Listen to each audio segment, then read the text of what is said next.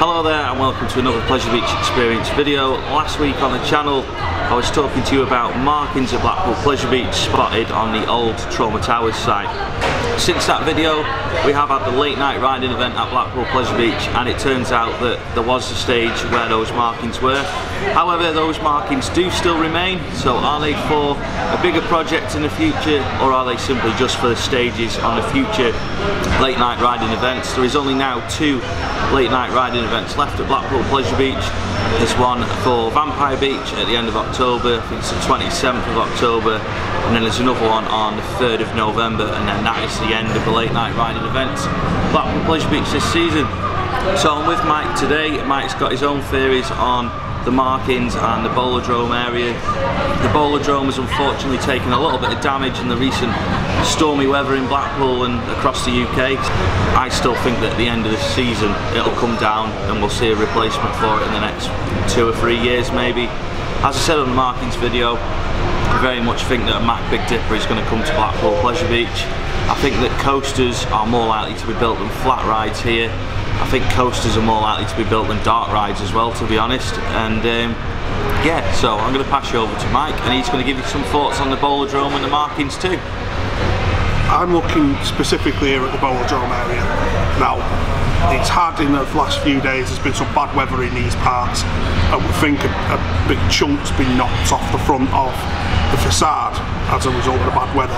It's not the first time something like that's happened in Blackpool as a town. The bad weather in recent years has caused no end of mayhem in this town. There's also another bit that looks far more uniform in how it's been removed. Now I've got a feeling that they're just being a bit cautious with that and just checking it, just to make sure it's all alright under there. The last thing you want is a huge lump of it coming off. But I do think it's a precursor. I think it's a little coincidental. It just happens that we've had this bad weather. But I've mentioned it before, I'll mention it again, I think that whole building's going anyway. Yeah. Within the next 12 to 18 months I would have thought. Ultimately, because I think a coaster's going in, again, that might be 2020, it might be 2021, who knows. Rumours are forever abounding about Mack.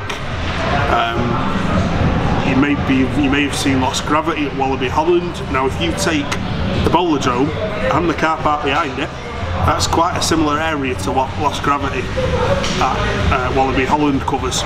It's a very compact coaster for what it does. So that's my thoughts on that area.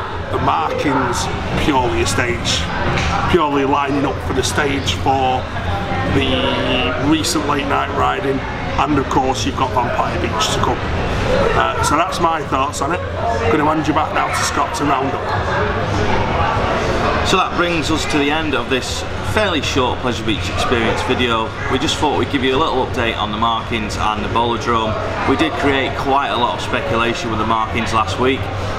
Not intentionally, and we weren't the only ones who did it. A couple of the other Pleasure Beach fan sites also covered the subject. But this week as well, we've now seen the damage to the Bowl-A-Drome, which is obviously going to create debate because just about everyone thinks that it's going to be removed in place of a ride at some point.